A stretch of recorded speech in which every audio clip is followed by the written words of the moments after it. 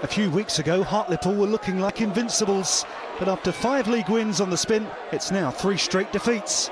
The latest came at home to a rampant Wycombe. After Ben Strevens' shot was saved, Scott Donnelly gave Wanderers the lead. Some fancy footwork from Stuart Beavon led to Wycombe's second. A measure of the chairboys' growing confidence. This effort was Beavon's 7th of the campaign. Wanderers had lost 7 of their previous 9 in League One, but put this result beyond doubt thanks to Sam Colin's comical own goal, the defender tucking away Danny Foster's cross. There was to be a consolation goal for the home side. Strevens was penalised for an 89th minute handball in the box. That cost Wycombe a clean sheet.